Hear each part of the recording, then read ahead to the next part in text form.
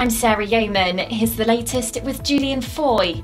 First, the children's Halloween costumes that burst into flames in minutes. Cornwall Trading Standards has been testing outfits for fire safety. Parents are being urged to buy flame-resistant ones and keep kids away from things like candles. More human remains have been found in woodland near Truro. It's after a dog walker made the grim discovery of a severed foot at Nansevallen Woods last week. Now the police dive team is searching the stream bed, but they're not treating it as suspicious.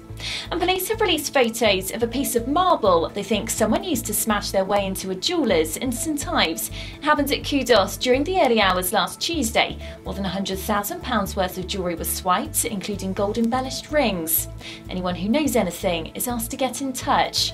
You can get Cornwall's latest breaking news online at piratefm.co.uk.